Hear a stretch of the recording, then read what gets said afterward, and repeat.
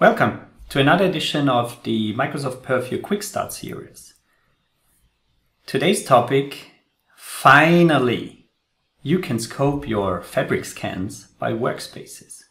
That is a thing that sneaked into the Purview user interface quite silently. And many of the reactions after my LinkedIn post about that one were, oh my God, it's finally there. So let's dive into Purview and I will show you what's new and what is really nice that it's there. Whenever we talk about the data sources and registering in Purview, we've got two steps to do. We have to add a new source, and that's what I did for my fabric tenant already. So data source type is fabric. And in order to get all the technical metadata into Purview, we need to define a scan. And that scan is now possible to limit and to scope. Initially, it was only include personal or exclude personal workspaces. Yeah, that's the only thing that we could do. But now it's different.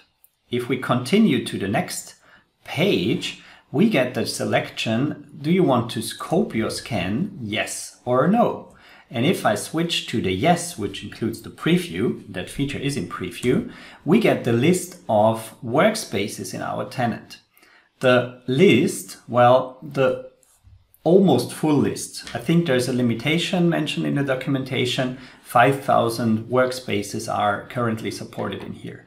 But what you can do is you can select a workspace, add it to the list. And that's the selected scope. So it's not a black list, it's more of a white list to add those workspaces to the list.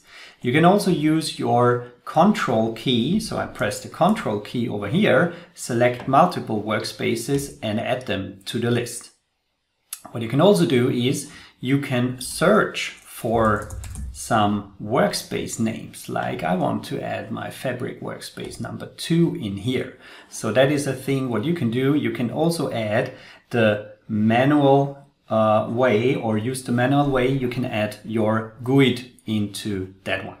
What is also nice, I'm gonna go back, exclude personal workspaces, change that setting over here and continue. Let's see if they are there.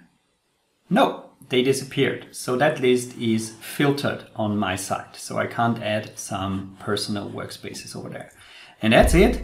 Quite a nice, it looks simple feature that is added, but it's powerful because now you can scope your fabric scan to a certain list of workspaces. Be aware, if you search in the documentation, it's listed under the Power BI tenant scoping settings. So the scope your scan and all the information about the new things are in the Power BI source documentation and not in the Fabric documentation. And with that, I hope you find that new feature also that nice as I do.